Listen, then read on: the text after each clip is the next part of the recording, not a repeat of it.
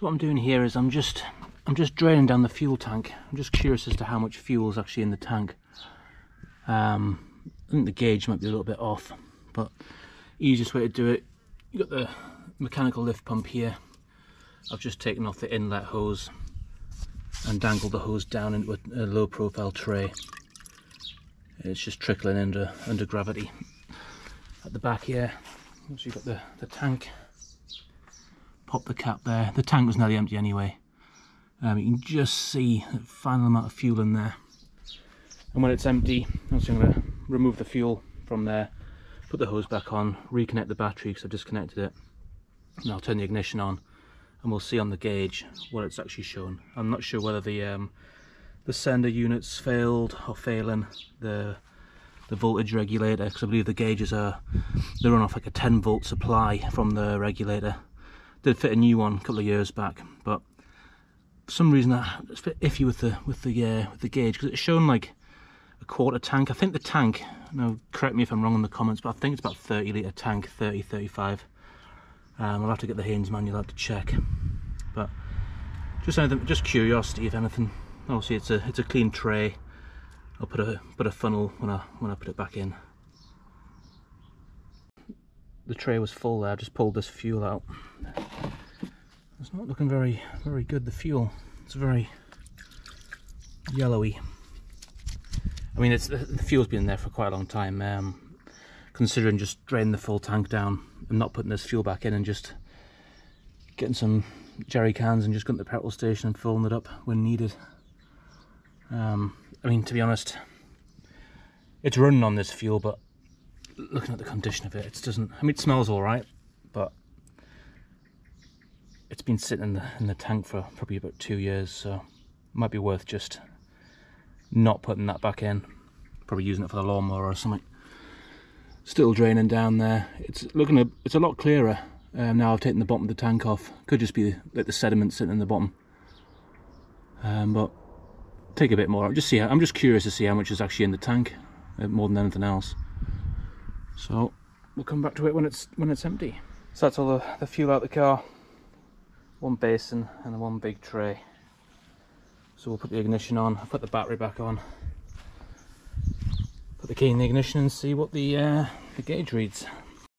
So that's the ignition on. Just waiting for the fuel gauge to come up. You see it's rising.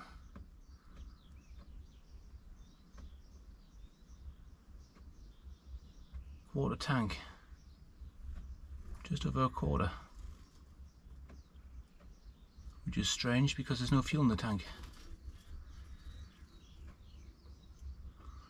Very odd. So that either means, I mean, the gauge is pretty new. Like I say, the voltage regulator, I mean, I measure the voltage, it's going up to nearly half a tank there now. I don't know if that is a sign of the voltage regulator, but it could be the sender unit in the tank. I mean, for how much it is, it might be worth just changing it. But I know there's not half a tank, so it needs further investigation. And for the fuel, the hose is back on. This is from the tank under the car to the mechanical lift pump. It's secured there with a clip. Obviously then it comes on the exit side over to a little inline fuel filter, and then to the twin SU carbs. Putting it back in the car, use the filler. I'm going to put a big white funnel in, that one down there, and then we'll just pour the fuel in nice and slowly. Next time I'm going to drain the fuel, I'm going to put fresh fuel in, but just for now, so I can move the car around, I'm just going to put that fuel back in. I know it runs on that fuel because I brought it out the garage with it, but looking at the condition of it, I'm just going to bin that fuel in the next few months, and then before we drive it, we'll put fresh fuel in. See if I can get sort of like a 98 octane. Put the lead additive in because this car hasn't got the Stellite valve seats conversion. It's never something I considered doing. Now I poured all the fuel in, bar the last of it from the first bit, because there is a bit of water in there. So when I drained the tank initially, this in theory was the first to come out because it's at the bottom of the tank. A little bit of water in there, not much. Bit of sort of dirt from the tank as well. Yeah, but so you can see what, without a filter, obviously the fuel filter is not going to filter out the water, but the particulates it will. It's just a bit in there. I mean, that's the first time it's been drained. It looks like a fairly new tank. Definitely fitted before I bought the car, probably 8 years ago. Yeah, a bit in there, so just as well we didn't put that back in. I'll just leave that there to evaporate, and then probably in a future video we'll tackle the sender unit, the voltage regulator, the gauge. Pretty convinced the gauge is fine. To be honest, I'm thinking the voltage regulator is fine as well. I mean, as long as it's putting out steady 10 volts. Could be the sender. I mean, the sender could be stuck. It could just be stuck halfway up the tank.